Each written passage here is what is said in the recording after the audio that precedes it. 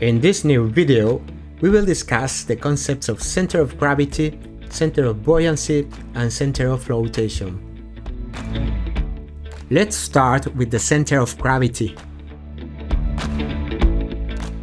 The center of gravity is the point through which all the weights constituting the yacht and its contents may be assumed to act.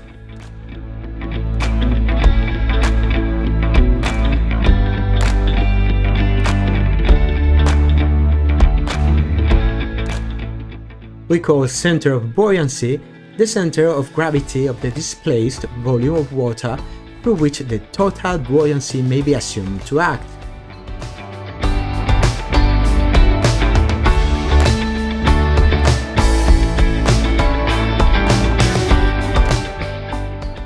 LCB denotes the longitudinal position of the center of buoyancy, measured from midships or the forward perpendicular, and is generally expressed as the ratio of the waterline length.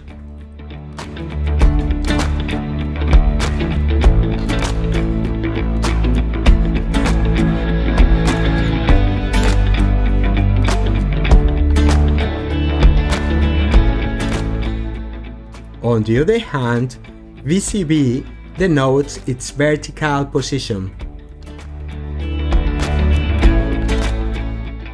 Let's move forward to the next definition.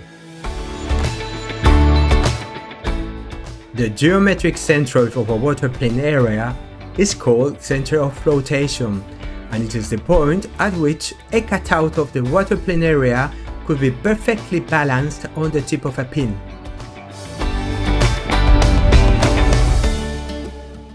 In the case of the center of flotation, LCF denotes its longitudinal position measured from midships or the forward perpendicular, and is also generally expressed as a ratio of the waterline length.